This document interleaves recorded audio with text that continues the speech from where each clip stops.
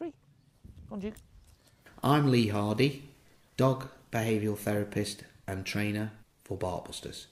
This is me with Duke, my husky, and we are demonstrating recall and how well a husky can train to come back. Duke was a dog that I rescued at 9 weeks old. I had a phone call from a rescue centre and Duke was on his way to be put to sleep because he was deemed as highly aggressive.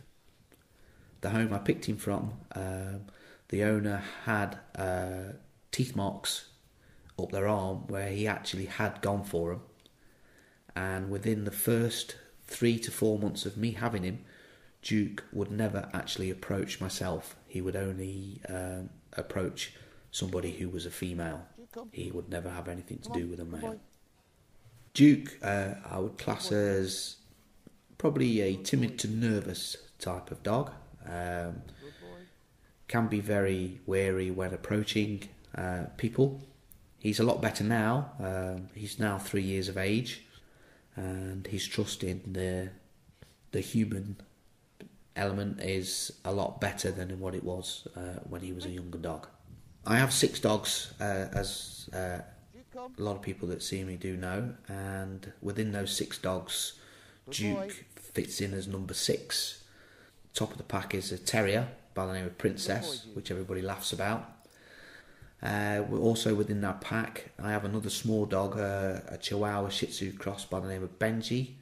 The husky being known for having quite a high prey drive, a lot of people wouldn't have them live with a smaller dog because they'd be worried that the husky might hurt the dog in some way. In the case of my own pack, I would be more worried for Duke when the Chihuahua Shih Tzu cross went to tell him off. Size tends to be irrelevant, and when you have a pack that all know their status, each dog, regardless of size, strength, would understand where they belong within that pack. When I first got Duke, I did have a separation anxiety issue with him, but it wasn't to me, it was to the collie, because his bond to my collie Chip was quite strong at a very young age. So as you can see here, his recall is pretty good. But to begin with, I had to do what I have to teach everybody, and that was quite a lot of attentive training on the long lead being 25 foot in length, and teaching Duke to be more attentive to me as opposed to the rest of the world. As you can see now, when he's off, he's quite happy to run around, and when he's called, he will turn and come back straight away.